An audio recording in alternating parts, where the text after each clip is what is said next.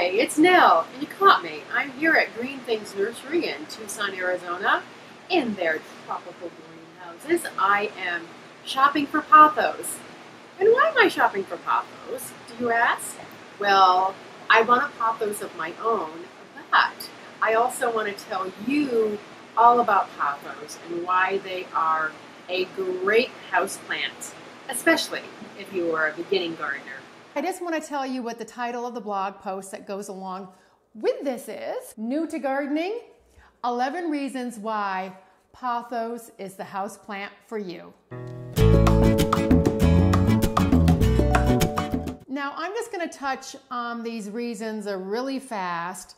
More detail will be in the blog post, which was actually written mainly by Lucy. I added to it also. You don't see Lucy, she's behind the scenes here. But she is a total beginning gardener, and she has had a pothos for quite a few months now. She's loved it. It's healthy as can be, doing great. So this is actually written from her point of view, not my point of view. I've been gardening for a very, very long time. I was an interior scaper. I used to maintain interior plants and offices. I can't tell you how many thousands of pothos I maintained. Many, because I remember the Hyatt.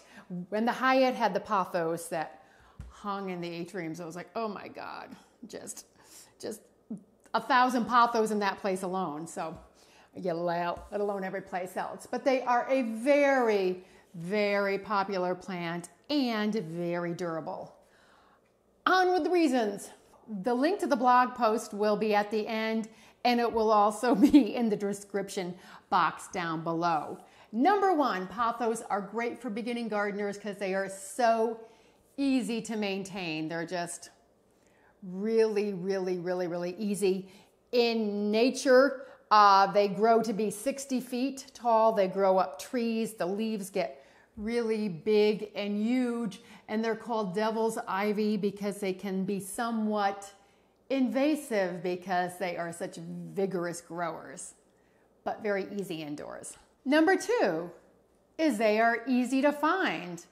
Some house plants, like the ZZ plant, which I love, are a little bit harder to find, but this one you can find a lot of different places.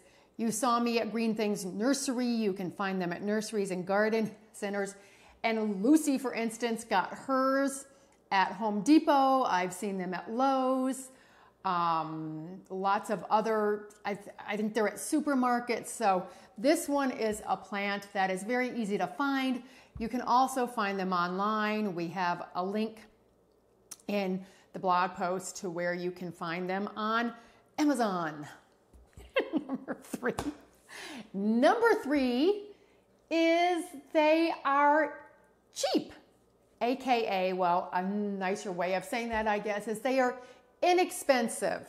The pothos will not break your wallet at all. This beauty with these long trails, this gorgeous one, was $6.98.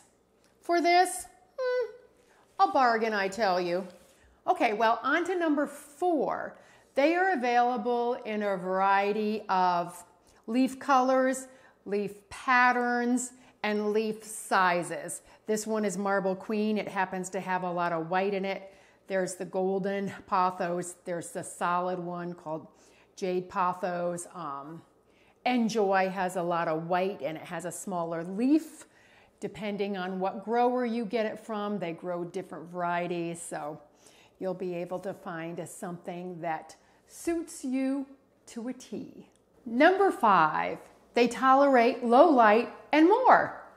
Now, it prefers bright light, especially one like this one, because it has the variegation in the leaf, so it needs more light to hold that variegation and to bring it out, but they will do okay in low light. They might turn to a solid green and they may not grow that much. Now, the more is they will tolerate recycled air and also lack of air circulation. That's why they do so well in offices, hotels, malls, building lobbies, airports, those indoor situations. Number 6, they purify the air around them. They will take in all the bad stuff and then they release the good stuff, namely oxygen. Number 7 is they grow fast. If they're in nice bright light and they're happy, they will be trailing like crazy. I used to go to this little Chinese restaurant near my warehouse in San Francisco, and they had a tiny dish garden.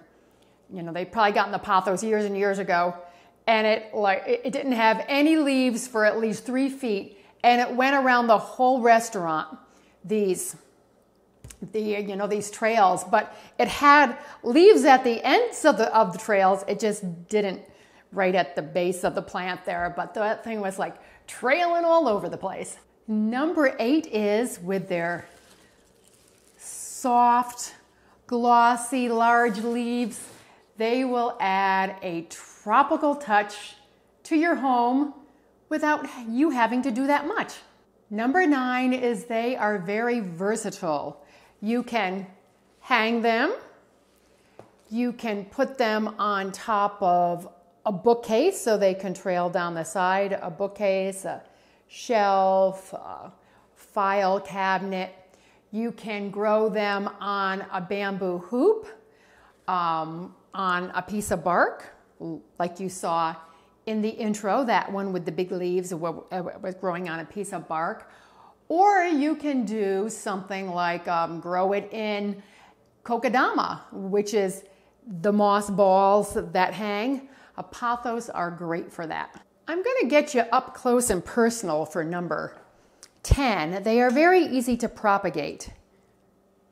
These are the roots that are just growing off of the stems here. That's why they attach themselves to trees and to things out in nature, because these roots are very aggressive. You can see this one even has 2.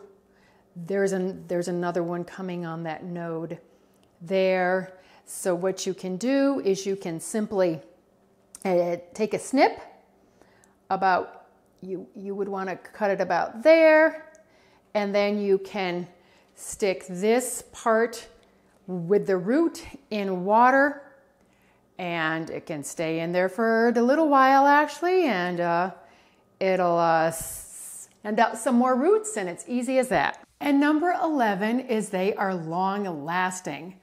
I told you about that one with the trails that ran around the restaurant. You've probably seen pothos like that. They last for a long time, even in small containers, and they grow like crazy.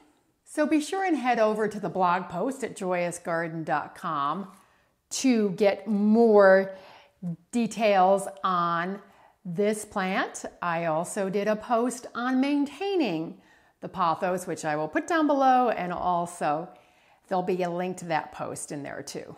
So I hope you have found this video to be helpful and informative. This is really a great plant to start with. So get your thumb green and get going.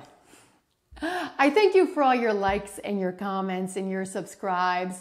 I thank you very much for all of them. I have a lot more videos coming your way, so be sure and come back.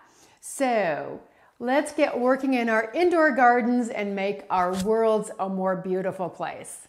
I'll see you in the next video, and thank you so much for watching. Bye.